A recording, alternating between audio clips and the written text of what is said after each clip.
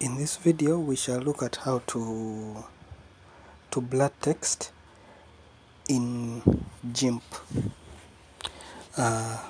So let's say we want to blur this text in red.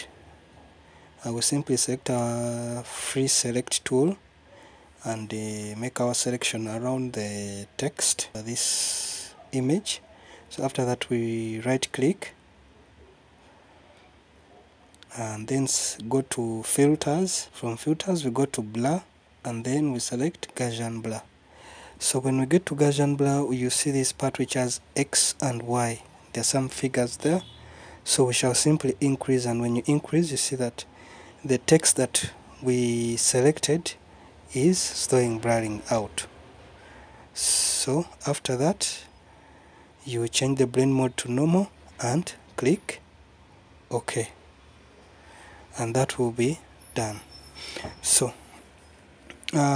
you can either use the free select tool or the other selection tools such as the rectangular tool.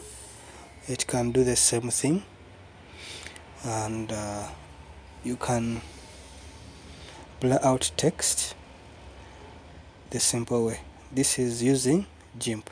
So thank you very much. If this video has helped you, please like, share it and subscribe to this channel. Thank you very much.